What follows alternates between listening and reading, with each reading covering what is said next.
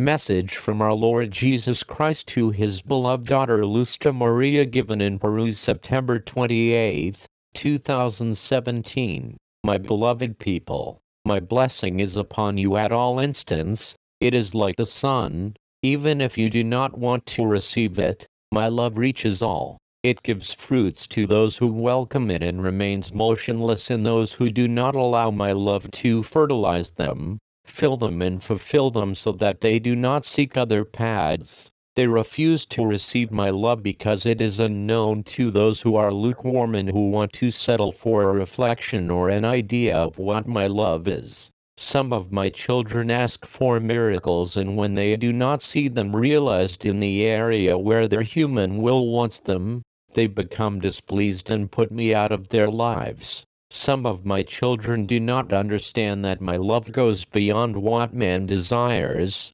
since everything I allow in life is for the good of his soul. You demand miracles from me, and I am granting them to you in accordance with our will, so that you might be purified by one means or another, so that you might save your soul. I promise to help you, but to help my children is not to grant them everything they wish, but what is good for the salvation of the soul. Some people exclaim, Lord, look at me, grant me what I ask of you, and ask me for things of a material, economic nature, or that I remove diseases, without thinking that perhaps a disease may be the means through which the human creature returns to me. I promise to protect you and some of my children.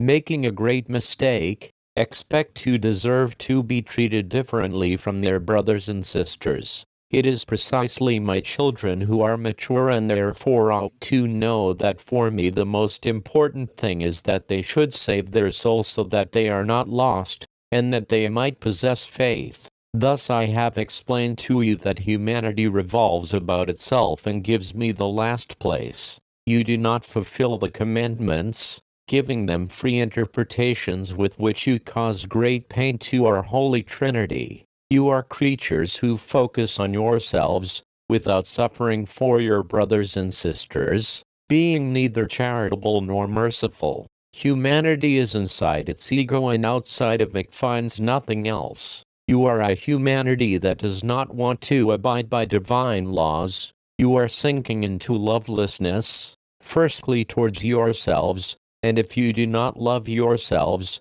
what love are you going to offer? This generation will come to witness the schism of my church, everyone generating this schism by not heeding the explanation of my word and contributing by supporting innovations outside of our will. My beloved people, my throne on earth will be taken out of Rome in order to safeguard it. My sheep shall disperse, feeling alone and isolated. They will obey orders that do not come from me and will be lost for not having allowed themselves to repent. My beloved people, humanity expects a God of love, of mercy, of compassion, and that I am. But at the same time I am a God of truth, of justice, of sure and truthful word. I am the just judge. The smoke of Satan has infiltrated my church, not now, but previously. Man has been eliminating everything that was keeping Satan away,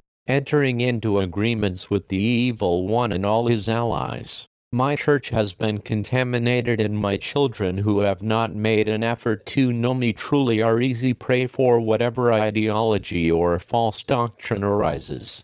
Hell is full of creatures who have omitted the truth and have embraced false ideologies, surrendering to Satan and all that evil represents for them. The youth, principally, have become fanatical about evil and its different diabolical forms of modernism, accepting the base instincts with which evil scourges man, awakening base instincts in order to rebel against me. The warning, my people, ought to find you having repented of evil committed, yet I see so many who are waiting for the warning or the signs prior to it in order to convert. This is the instant. Conversion must be now. Repentance must not wait.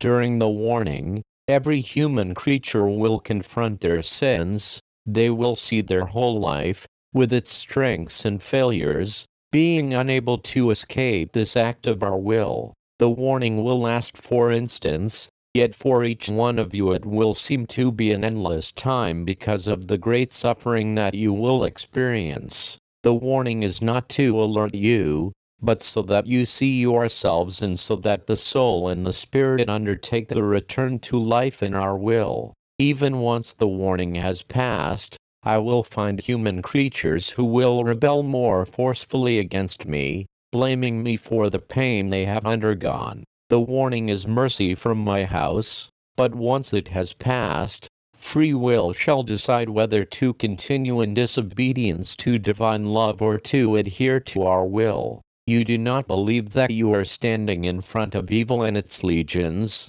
You do not believe in me because of the weakness and complacency with which those in charge with giving true testimony treat my affairs. Therefore you, insolent generation, will try to use the earth to sow and the earth will no longer be available to you. It will be impossible for it to serve the man who has contaminated it with nuclear energy. Know, my people, that a comet is so close to the earth that it will change its magnetism and man will feel himself dying of terror because of the ignorance of what our mercy has been warning you beforehand. My angel of peace is soon to come to earth after the public appearance of the Antichrist. Pray, my children, nature is creating shocking events in front of man. Pray, my children, focus on spiritual growth.